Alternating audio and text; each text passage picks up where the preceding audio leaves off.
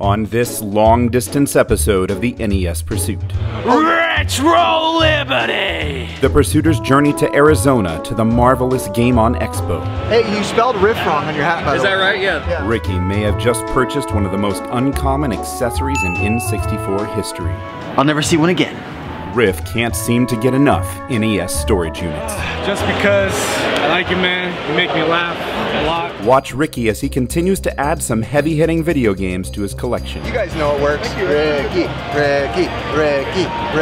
You may want to sit down before gazing upon some of the most beautiful arcade cabinets ever made. What is this? It's incredible. Jirard puts Riff up to a task. Can he deliver? Find me a SNES classic for MSRP being $80. Strap up and brace for impact. The NES Pursuit starts now. Ricky! Wait for me! Ricky!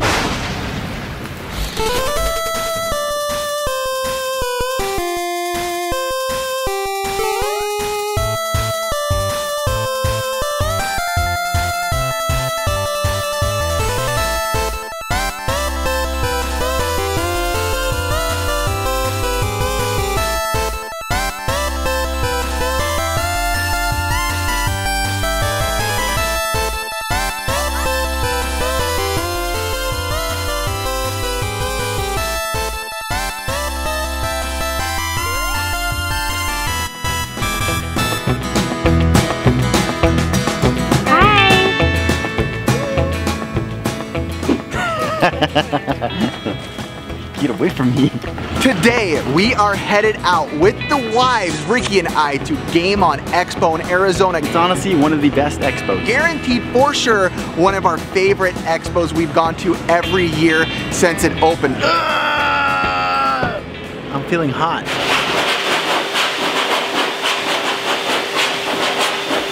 So the drive there's becoming wonderful. There's no traffic. AC's blowing. We are on our way. What a good day to be going to Arizona.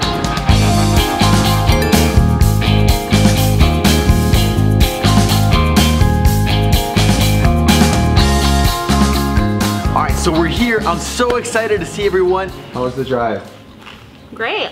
Good job, Ricky. So we get here, we are finally at Game On. I am so excited to go check out the convention, hang out with friends. This is like what we consider one of our hometown, even though it's not hometown, one of our hometown expos. I can't wait. I honestly am gonna go straight to that convention. Dude, last year this walk was so hot compared to this year. This year's actually kind of cool.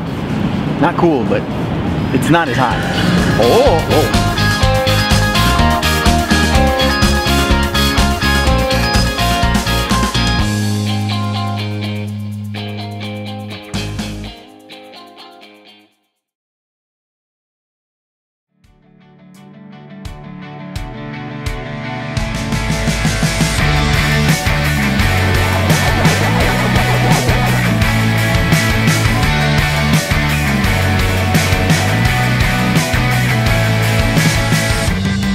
So we walk in, this place looks bigger than last year. It looks amazing. I can't wait to just get started. And it's just as I remember it, by meaning it's as awesome as I remember, but it's also like twice the size, and GameStar has added some new stuff as well. So it's not just retro, yes, a lot of retro, but also new. It's gaming encompassing in one. It's freaking awesome. So we walk to the first booth. We're just, whatever, it's the first booth. I don't think I'm gonna find anything. Look, Riff, you need this, bro. We're literally going through the $2 pile, and next to the $2 pile, there's this, what did you do on this? But this one had an N64 watch. I love watches. I'm not sure it's working or not, but I'll give you like a... This one was priced reasonably well, and we know the seller. 20. And you know what? He was willing to cut a deal, and I got it for $20. It's just Nintendo watch, but N64. Dude, for 20 bucks, that ain't bad. So I have to admit, I am just a little bit, kind of a lot of it, jealous about the N64 watch Ricky got. It kind of reminds me of the time Ricky got a Star Fox watch, but I'm gonna push that aside. I'm sorry, I have to. I want to run into one of these again. Look, You really won't. I love the watches. I love the watch. It's very good. N64 watch, I'll never see one again. Alright, so in the last episode, NES Complex really wanted to get a Kevin McAllister from Home Alone, and he didn't. I see a little Game Gear game, so I'm gonna buy him the next best thing. Home Alone on the Game Gear. And I have to pick this up for NES Complex because in the last episode I gave him a hard time because he wouldn't buy a freaking little Kevin McAllister doll toy even though he's doing a Home Alone video soon. He should have bought it, so I got him a little Game Gear Home Alone. That's gonna probably be a crappy game. I've never played it, but Chris, you better be thankful anyway. The bells are beautiful. Water boys get treated like skunks.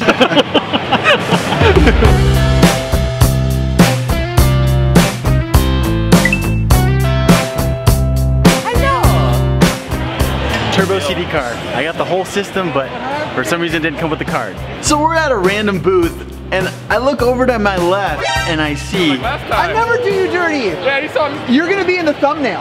And the title is gonna be called Shady Resellers. Oh my god, do it. I think they're one of our first subscribers. Or like literally the OGs of our old show. Like literally the first like 10 people that ever subscribed. Dude, I look over, and they look at me, I'm like, ah. What are you gonna buy? I don't know, dude. Hurry up! I get there, and they have good stuff. Not just like whatever, they have good stuff. Hey, if you don't buy it, thumbs down. Thumbs down on the video. Unsubscribe. I'm honestly hesitant to what I want to get. There's a box Metroid that I really want.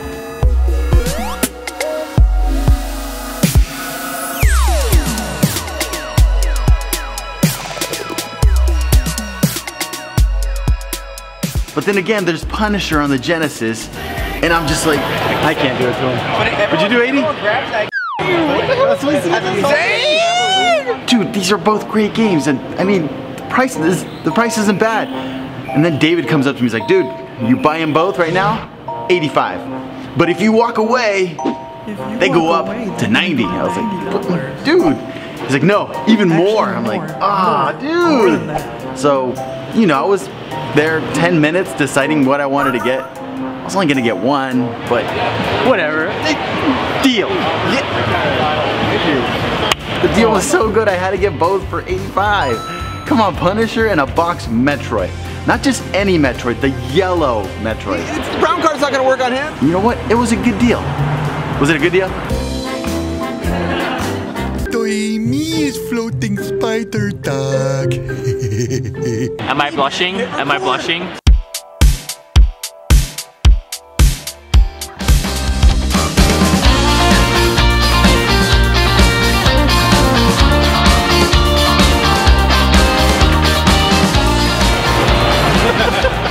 You know what's funny, John? I haven't seen you in like, what, 4 or 5 years? It's been about 5 years. But we talk, but not in person. Right. No matter how much I remember you being, the nice word, a giant, you're always taller than I remember. So the next booth we hit up is our buddies Elliot and Chris from Game Tower. And he's from Argentina. And he speaks Spanish. So But his skin is white. I know. I get that a lot. I walk over to their booth. Two things they have that I really want is Wild Guns on the Switch that I still haven't gotten for some reason. Yeah, look, I wanted to get this. Okay. And this.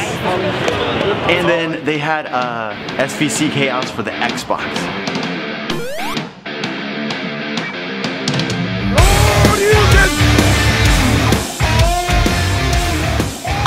For some reason I picked up this game. It always looks so good to me. It's one of those exclusive games where if you buy it, you had a chance to win an arcade. And I wish I would have bought it when it was brand new. I have to put the pressure on you now. I don't know what these go for anymore. So I wanted these two games, but truth be told, I didn't want to spend that much money. And I brought some trade with me, and they really wanted these two Dreamcast controllers I had, which was the black one, the Sports Sega one, and the smoke gray one with a matching VMU.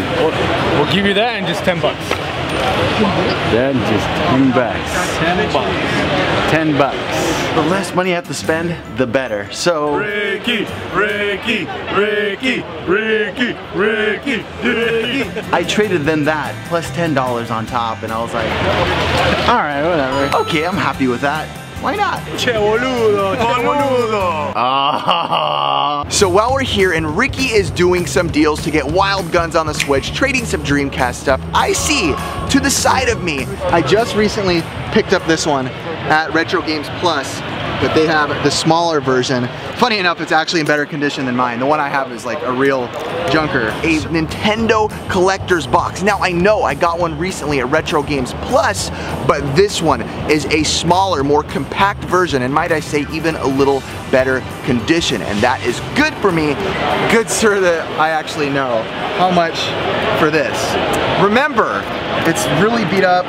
Looks like a cat pooped on it. So I asked my buddies how much, there's no price on it, and they come back with Just because I like you, man. You make me laugh a lot. $10. This is what I can do. This is the perfect price for me. Let's do $10 for you, buddy. I'll do 10 is what I'll do, and 10 is what they said. So I'm taking it home all the way back to California to put California games in while I'm sipping some suds, having a good time, riding some waves, and thrashing some asphalt. That's not what we say in California, is it? No. Excellent.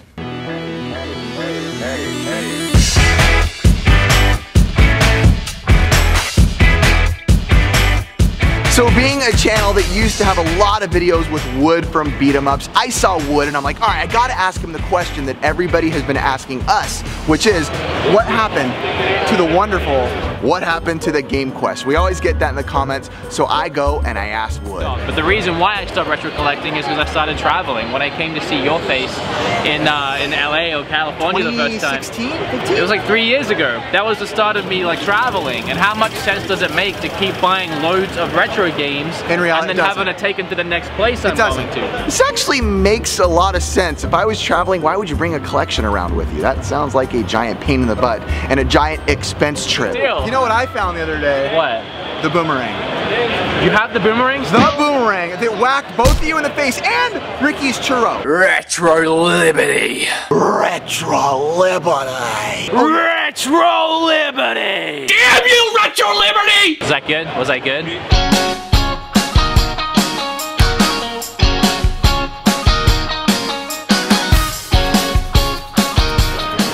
gonna ask you. I mean, I'm gonna be really cheap on this. I'm not paying over $5. Sorry. We actually went back to go try to find some of our YouTube buddies, and we run into Tyler, iRetro Gamer. He had such good stuff that I wanted. This is one of my favorite games for the Turbo, Ninja Spirit. And it comes with the book with the manual. He had a Ninja Spirit though that I just, dude, I needed Ninja Spirit. I had it, and it's just, dude, honestly I love this game. It's one of those hack slash, how'd you Side-scrolling action platformer. I got rid of it and I regretted it. So I needed it again, but I would like to buy this. And he was willing to cut me a deal.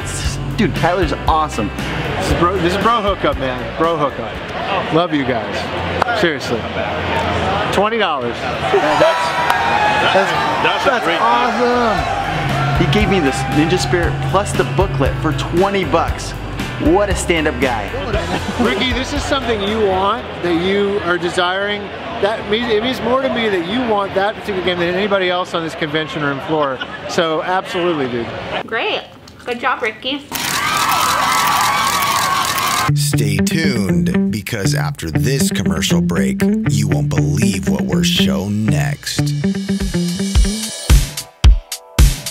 So an awesome guy named Sam from Rewind by Design is the showstopper. Gamester tells us, you guys gotta check these cabs out. And we're thinking we've seen everything. What can really be this cool at this point for us in the retro gaming world? He takes us.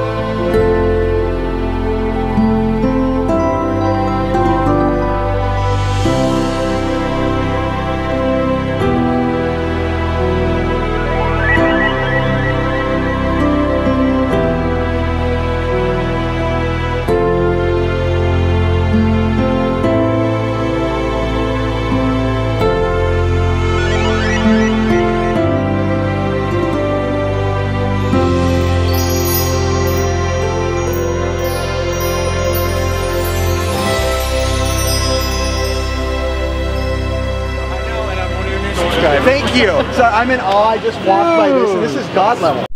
This is God level. Alright, I haven't even been around the whole expo yet, but I'm claiming these as the coolest thing in this expo. Dude, we saw these arcade cabinets by Sam. They are ridiculous. I've never seen such a cool arcade. Actually, 3 arcades. This has been my obsession for the last 2 years. So I mean, 2-3 years. This is everything's done by hand. No computers, no CNC. I mean, obviously I did the graphic design and the computers and stuff, but that's all hand cut, embossed artwork. Perfectly laid out cabinets. Some of the most beautiful I have ever seen in the retro world by far. We go and show Jirard, and Jirard himself too is like screaming, yelling like, oh my gosh, these are unreal. I need this for my home. I have a Zelda room in my home that I just bought. I need this. DuckTales, Mega Man, Zelda. But that Zelda one, dude, was so pretty. It was like, I've never seen such a pretty cabinet.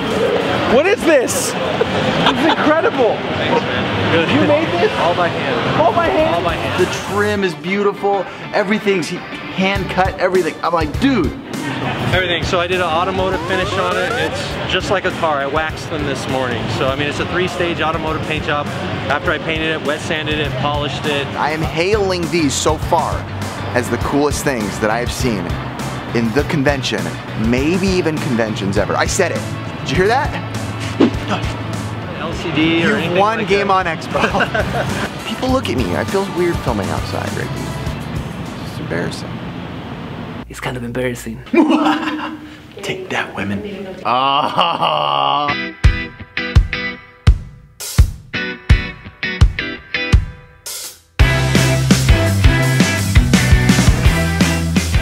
Am I gonna be on a Riff show? Oh my goodness, am I on a Riff joint right now? I want to be on one. I'm cute also. Just being a good kid.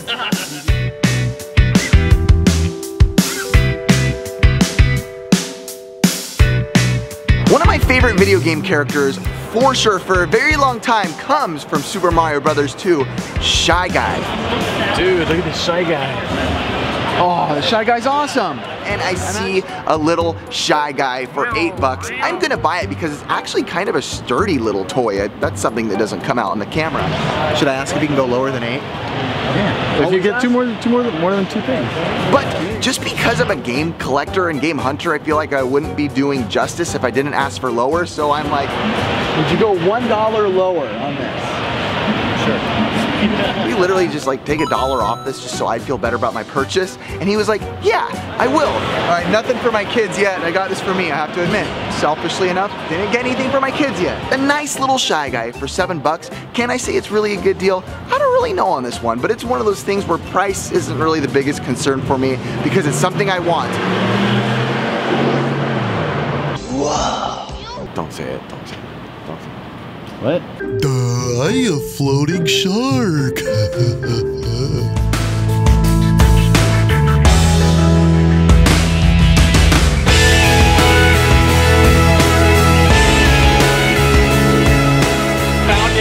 I found this at Kohl's. So I'm hanging out with Jirard from The Completionist, and he tells me, and he's like, you know when you go to conventions and you see like certain items and they're either over retail and it's really hard to find things under retail? Here's the thing, you go to conventions, right?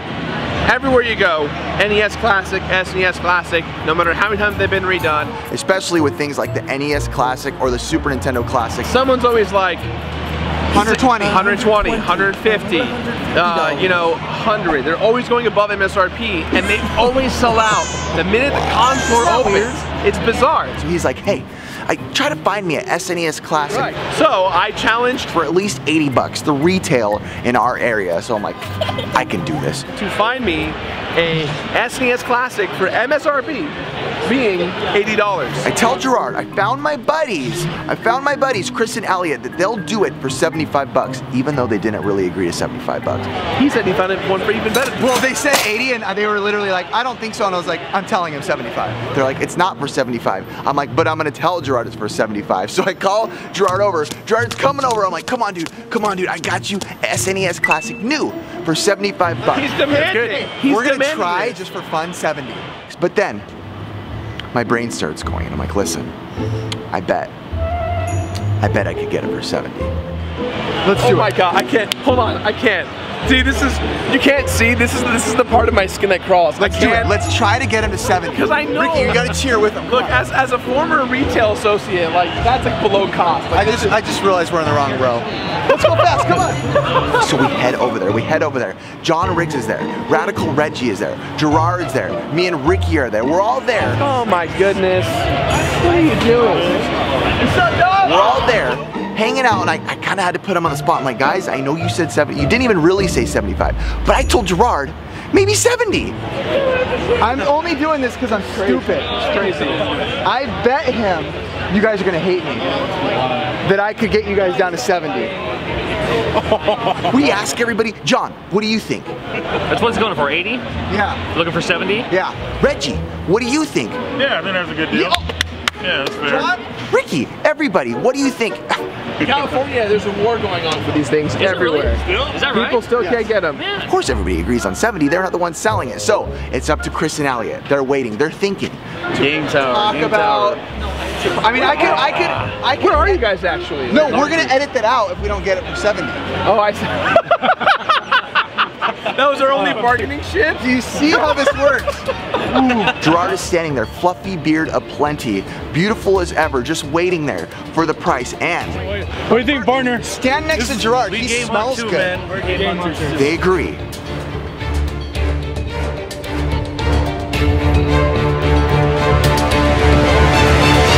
On 70, I did it. Yeah, screw it, dude. Are you sure? Yeah. Are you sure?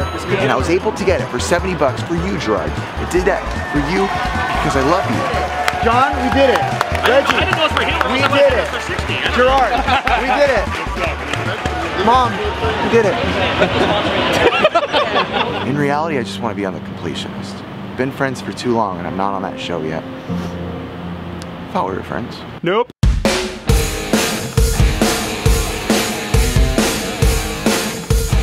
So, that is day one of Game On Expo. Hey, you guys up for a quick race? Are we not allowed to get in those?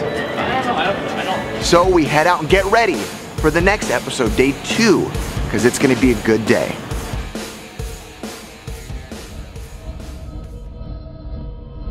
So the day came to an end at the arcade, which was actually really fun. We go in at the end of the night, when it's kind of cooling down, play video games for like 30 minutes, and then when we leave, a storm has landed.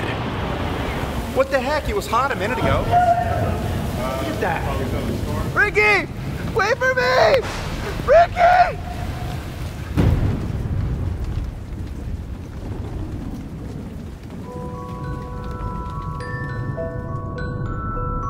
You will not believe what happens in part 2 as a handful of bubbles leads to one of the most memorable moments ever next week on the NES Pursuit. I run back to where the slip and slide was. They're like, what do you mean? Dude, he's hurt. When Riff says he's hurt, he's hurt. Just when I thought I trusted this place, they're playing Fortnite. Are you mocking me? Oh no! Nicole? It's such a key. Chanel? So that we're really hipster. Hey, Dad. I'm cute also. I'm cute also. Are you guys going to get something? I'm not cute. Oh my gosh, full pregnancy. I don't want to offer. It's a weird spot to record now that I think about it. But why would they do that to us? I don't know. I think they're racist.